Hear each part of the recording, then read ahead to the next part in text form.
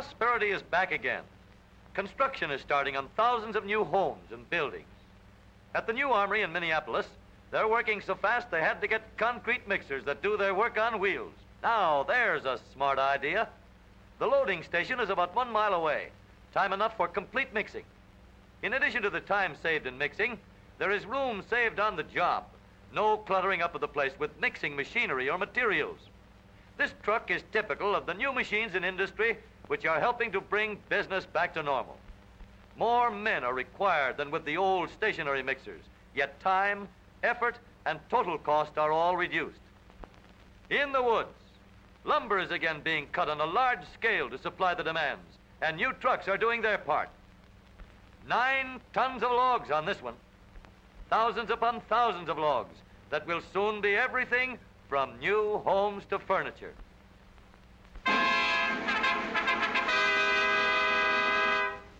Who has the oldest house in the United States? This house is called the oldest, but there's a lot of dispute going on.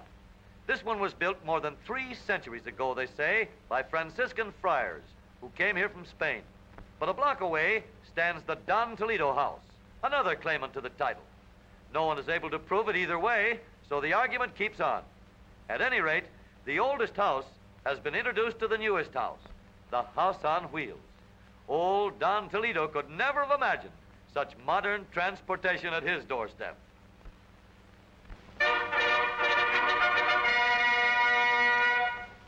When the horseless carriage was still a colt, this advertisement appeared in the Saturday Evening Post, a clear illustration of progress.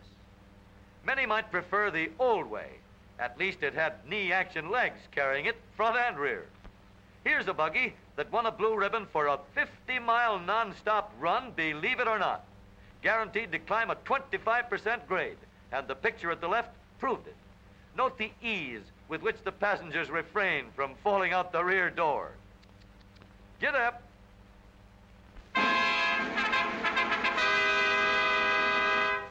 Half bug and half buggy is this novel streamlined car and touring trailer, owned and built by Angelo R. Novo.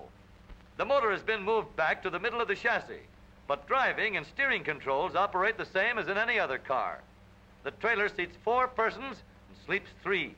A periscope over the driver's head serves as a rear vision mirror. He may call it streamlining, but it looks like a turtle to us.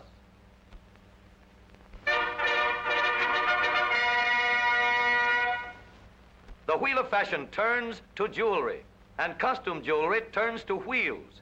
Exclusive New York shops have introduced a new novelty. Their latest creations are displayed in the luxurious interior of a motor car. Well, it's certainly the right place to show this new piece of costume jewelry, the transportation bracelet, perhaps to be worn when one wants to go places and do things. At this rate, they'll soon be giving a car with every bracelet, but the models don't go with. You have to supply your own. And when milady goes to the theater, even her jewels must be dramatic. Cellophane with brilliants or diamonds are the latest, and the novelty of displaying them against the beauty of the motor car interior is the last word.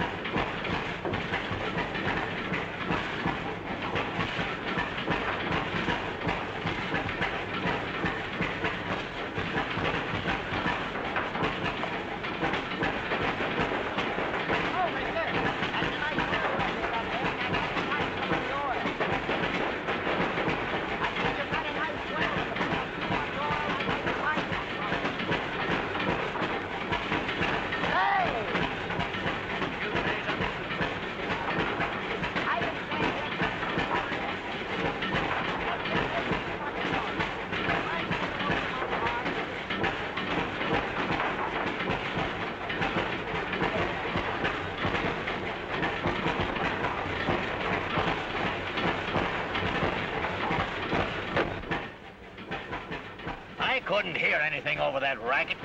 What'd you say now? I said I just driven a couple of 1,000 miles. Can I get my oil changed here?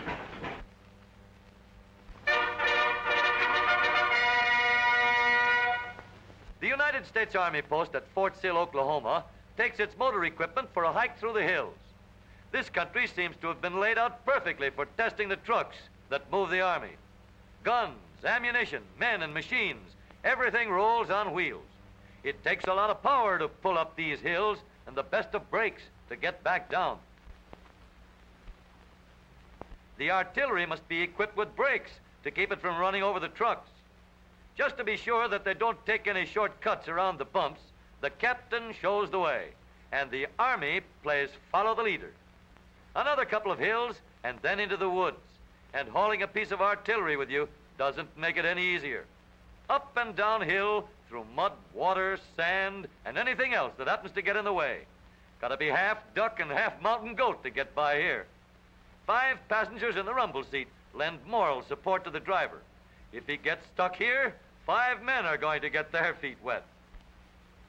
The U.S. Army doesn't take any chances with its motor equipment. Every piece proves its worth before it ever gets to be a buck private.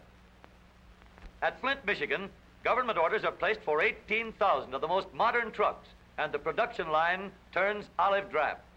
Little trucks and big ones, but all will be required to withstand the most severe tests of the United States government standards. Every truck is built with the same precision that goes into the best commercial trucks. Off the line, the insignia are applied, and out they go, into government service. They're in the Army now.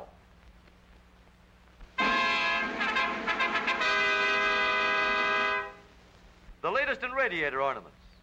This family watchdog takes to the road in his own private perch. No, not a bird dog. And he even gets no draft ventilation. Maybe they call them dog goggles. To the opera, James, and don't spare the horses. As an ornament, he's great, but as a horn, not so good. He barks at all the cats and only wags his tail at pedestrians. Be careful there, fella. If you don't fold in those ears, you're going to take off in the breeze. Not standard equipment, but a neat accessory. And he certainly gives the car a doggy appearance.